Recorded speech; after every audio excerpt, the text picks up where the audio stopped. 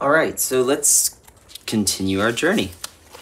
So right here is a page in my notebook that expresses what we're talking about here, right?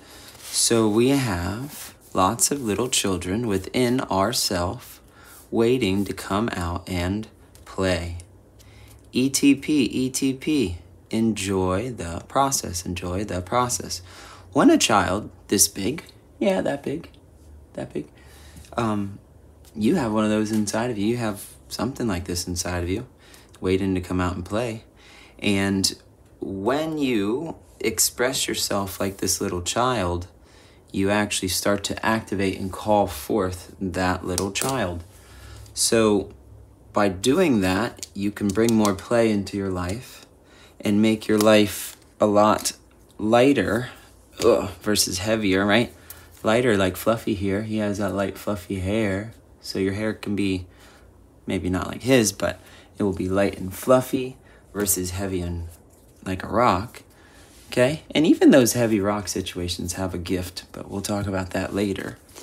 But drawing out your inner child. So that's what we did. So that's what this guy's about, is to call forth your inner hero. But first we got to start with giving you that childlike wonder, that imagination eye, which A is for artist.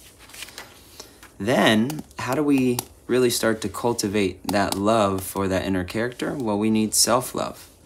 So there's the love languages, then the self-love languages, and that's where a lot of this stuff comes in. The response you have to your child is either heaven or hell.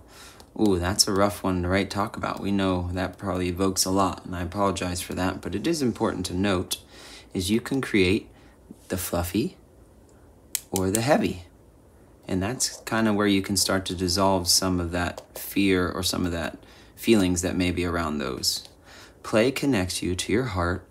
A child is hidden waiting for you to come play. So that play is what needs to be balanced for your day. So you want to have some play in your day. We were told, maybe some of us, that we shouldn't do any art, that art was useless.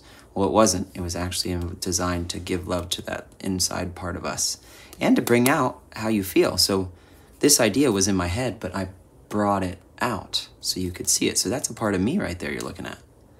Adventure, enjoy the process, ETP, the 5 love languages.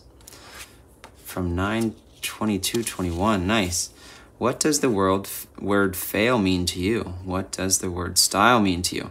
So that was a question. Those are 2 powerful questions I asked every time I set foot in a classroom in West Palm Beach. I was working for a nonprofit, and they let me go teach whatever curriculum I wanted to, and most of it was around emotional intelligence, and that's kind of understanding that inside world and your emotions.